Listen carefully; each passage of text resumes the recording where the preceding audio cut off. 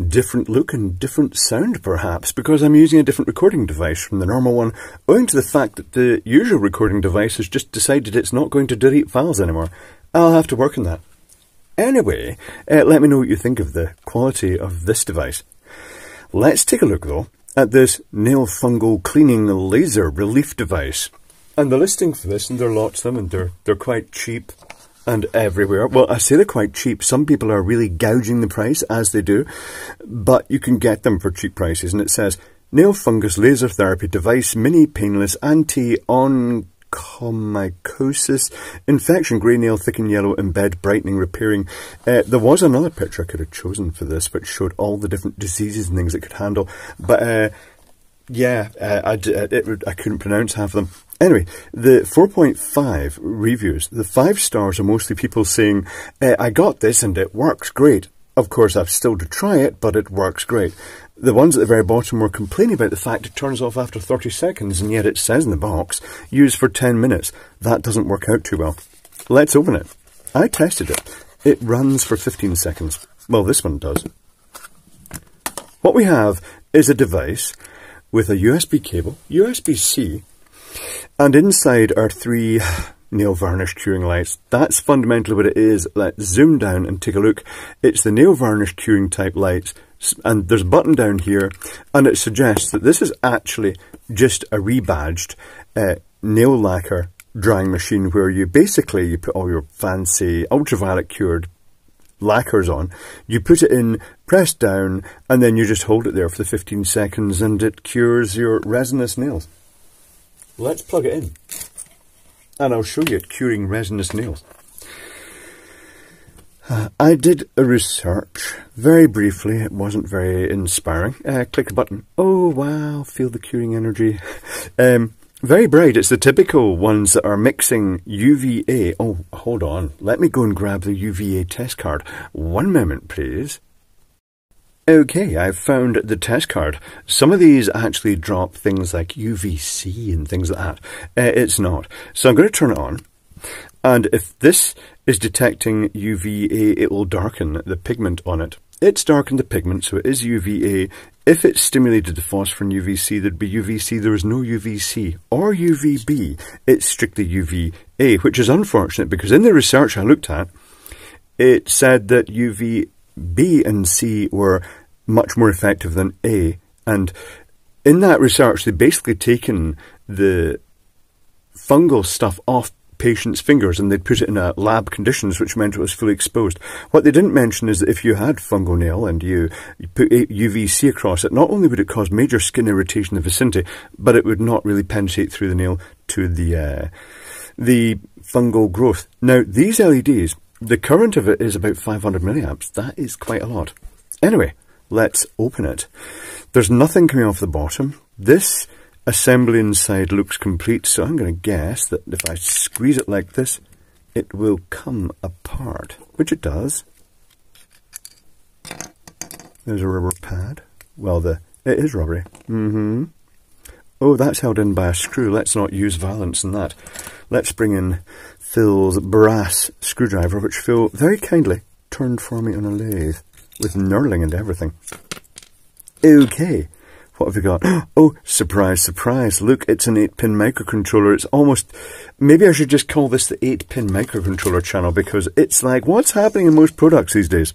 But anyway, I shall reverse engineer this and we shall explore it and take a look at the circuitry. One moment, please. Okay, reverse engineering is complete. No great surprises. Let's take a look down at this and explore the circuitry. The USB connector here is a standard USB-C connector, but it doesn't have the programming resistors that are used to indicate to smart chargers that this is a load. So if you plug it into a smart charger, it might not work. If you use the supplied lead, which is dumb USB-A to USB-C, then it will work.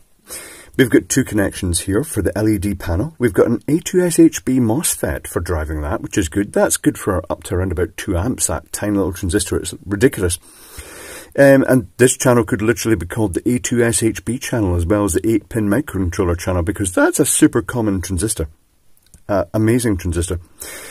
The 5-volt supply comes in, positive goes to the LED array, it then goes to the microcontroller with a little decoupling capacitor around it. The negative loops underneath and goes over to that pin there. The switch, the button here, has the end, this end connected to negative and this end connected via a resistor to the input. That's quite odd that they've used the resistor. And the output from this pin goes straight to the MOSFET gate with a 10k pull-down resistor to make sure it stays off solidly when the microcontroller is in an unknown state. Anything else to say about this? Yes, there is actually. I tested the standby current draw because I thought this would be quite a useful little module for, say, solar applications where you just pushed a button and it brings on light for up to 45 seconds. The standby current is 1 milliamp, which is quite high. 800 microamps to be precise. That kind of suggests they've taken a building block approach here, and they've got this processor running at probably 4 megahertz or something like that. Certainly the PIC microcontrollers, you can choose a lower frequency setting based on internal oscillators, and it cuts the current to a super low level, but I don't think they've done that here. The LED module is quite nice. It's got very hard to find LEDs. Having said that, I've never really looked specifically for these LEDs, but certainly not mounted on an aluminium substrate plate. Here it is here. Let me power it up. Bing.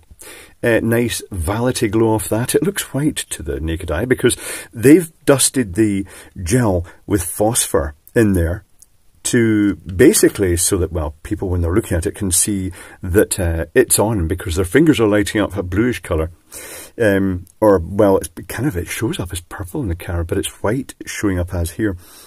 And that's just a visual gratification thing that the ladies sticking their fingers into those things can see it light up, and therefore the gel is curing. There's a single 2.7 ohm resistor for all the resistors in parallel. It's dropping 1.4 volts across that. The current of the panel is about 500 milliamps. Exciting. Now I'm looking at these things here. I'm just going to turn the voltage progressively down. Oh, that circuit board gets pretty hot. And what I'm seeing here is that there's a little extra chip in there. Let me zoom down this. Let me bring it up and focus on this and show you this. There's a little black chip in there at the top that doesn't light. Maybe a protection chip for the ultraviolet LED is all I can really guess there. That seems quite common in the UVC LEDs. Okay, so let's go to the very, very, very vanilla, I shall focus down onto this again, schematic. And the schematic shows both circuit boards. I shall zoom into this.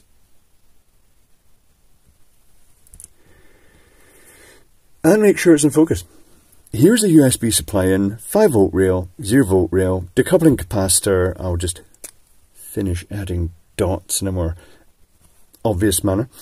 The microcontroller, the button that pulls one of the inputs to 0-volt rail, but there's a high resistance pull-up in there, but they've got a 3.3k resistor. I'm not sure why they do that. It would protect against problems, the software, if it somehow set that as an output and someone pushed the button and it just dragged it straight to ground. Not sure why they've done that.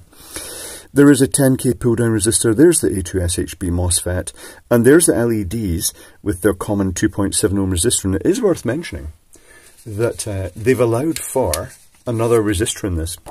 So you could have used maybe two 4.7 ohm resistors in parallel or something like that just to bump the current up a little bit. I guess they just allowed this to be a universal circuit board. Maybe they run the LEDs at higher current and put it on a bigger heatsink. Who knows? But that is it. Does it cure toenail fungus though?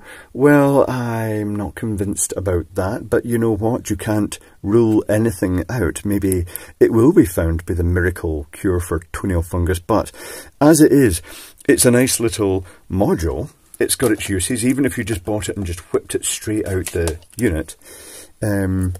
And just used it for the little ultraviolet LED module, UVA with white phosphor, and the little timer module.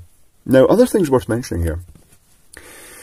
The UVA nail lacquer, the UVA cured nail lacquer that the ladies are using, it's causing problems, health problems, because where they go off the nail and onto the skin, it's sensitizing the skin the same way that the ultraviolet cured 3D printing resin does. So keep that in mind. If you're using a 3D printer that uses the resin, be very careful to glove up and make sure you don't get it on your skin, because it can cause a situation where you just basically get sunburn at the slightest provocation. Also, there's something rather sinister about that as well. It's causing an allergy to, is it methyl acrylate? And that means that some of the ladies that have developed strong adverse reactions through putting too much in their skin and going over the nails onto the skin, they're now actually developing an allergy to the resin tooth filling material, which is a bit weird. But anyway, that's it. It's a little fake-ish, unproven UVA, I was going to say UVC, it's most certainly not UVC, UVA curing thing, quite nicely built, cheap, good for the bits. That's the main thing. We can salvage the bits out of it.